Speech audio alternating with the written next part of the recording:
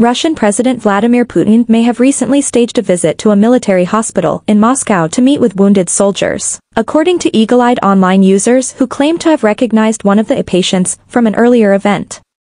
Wearing a white lab coat, Putin could be seen on video and still speaking to pajama-clad soldiers at Mandrik Military Hospital, in what was his first such visit since the outbreak of war in Ukraine.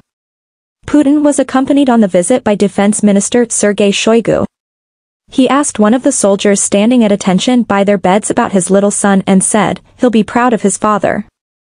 After the hospital visit, Putin hailed the troops as heroes during a televised meeting with government officials.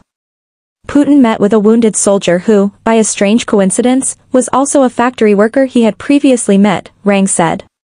Rang shared a photo of the alleged soldier in the hospital room and another image allegedly showing the same man with a receding hairline and prominent widow's head in a crowd who met with Putin on another occasion.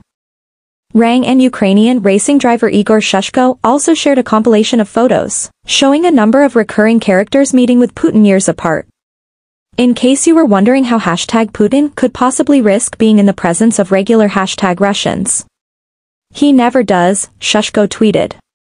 The claim that the hospital photo op was fake was further substantiated by the mysterious author behind the General SVR Telegram channel, who is said to be a former KGB spy with ties to the Kremlin. In a Thursday post, the Telegram author argued that Putin did not visit the military hospital and that video of his meeting with Russia's wounded warriors was pre-recorded or canned.